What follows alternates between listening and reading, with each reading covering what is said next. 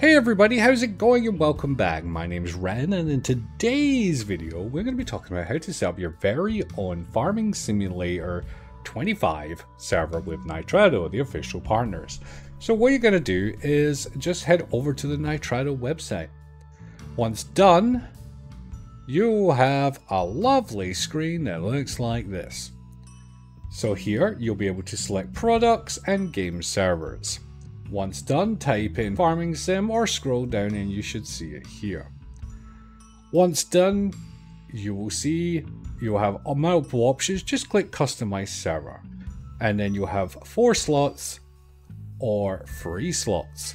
4 slots, 6 slots, 8 slots, 10 slots, 12 slots, 14 slots, or 16 slots. Just drag and pull it along. Here you'll see how many days you want the server for. I normally would say if I'm going to do it right, it'd be 30 days. But it's up to you if you want to do it all the way up to 365. For the purpose of this video, it'll be for 3 days. Then you've got Hardware Performance Upgrade, which is a 25 gig mod space upgrade for the Farming Simulator. That's if you're using mods. If you're not using mods, don't worry about it. It doesn't really add that much on, to be fair, so I would say just add it anyway. Then make sure you choose where you are in the world. For me, I'm in Scotland, and that's where my bones are buried. So yep, over here I'll choose London, and then we're just going to choose this configuration. Then you can choose with your Nitrado wallet that you can top up via the charge account area, or you can select PayPal or a card payment. If you have a promo code, just put it in here. Or you can use the link in the description and it should apply a little discount for you. Right, so what we're going to do is just click this Nitrado wallet here for me and just click order. Once done, you'll see this set up your server. Click that button and just wait. It will look like this. So we'll come back in a second once that part's done. Okay, so once done, you'll see that you'll have your basic information here. What you're going to do is click the drop down box and you can see a few options here. You'll have extend, which will allow you to extend the duration of your server for extra credits. You can also charge your account directly here. If you've already got it set to a subscription plan, don't worry about that.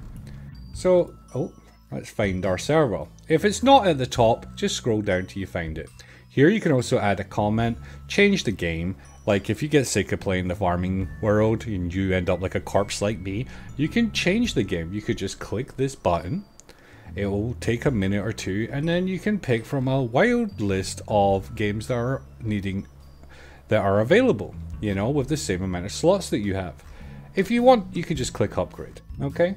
But anyway, let's go back. So click on dashboard and we'll go back again. I'll just bring it back to where we were. Okay, so the web interface, and then you've got edit guest access rights. So if you want to add your friends, you got your subdomain, you can change your slots, runtime, downgrade, all that kind of stuff. Very simple. We're going to click on web interface. This gets your server set up. Here you see that your server setup is just finished and some spawn background jobs initial start blah blah blah. It just means the server's finishing. Make sure your server is stopped at the top here, and it says the server is currently stopped here as well before we move on. You can have a look down here, but it just gives you like some FTP information and whatnot. Like maybe you want to install a mod or something. Well, that will be the information that you use right now. So next we're going to click on settings. And here in the settings area, you'll see the basic base settings. Now you can click on show internal names on the configuration files, which you can edit via like the main system files, but here we'll just turn it off. You can also search for a setting, so if you're not sure about a setting and where it is, you could just type it in there and maybe it'll show you. Okay, so the max amount of players to the server is 4. We've got an admin password that we can add in. You can change this to whatever you want, right? So reset it to a random password or whatever and just meh. Here you can enable logging and the mod space is active. So we've got 250 megabytes of mod space, but don't forget we also have that extra bit of mod space. Now just click save changes, right? And that is literally it for this one. It's so simple. Your server will update and it will install everything that we've just done here. Then while that's doing that, we're going to have a look at configuration profiles. This is in case you want to make multiple profiles of your server. Maybe you have like mods enabled and things like that. You can enable them and sort them all out here.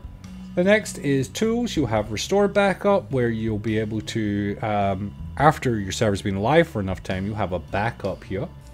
And if you ever need to restore it because of an error due to a mod, you can just there.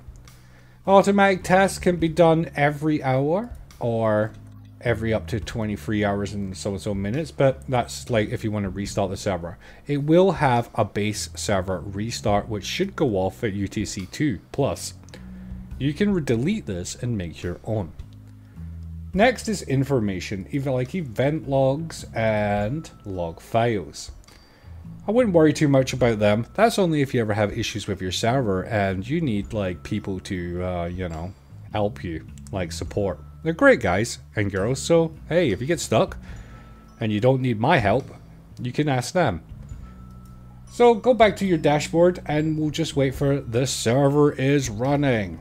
So yeah, once that's done, you could either A, just take your IP and port and copy that into the game and load up your server from there, or you could also go to the web interface area, which is here, and log in here if once you have your information and whatnot account set up.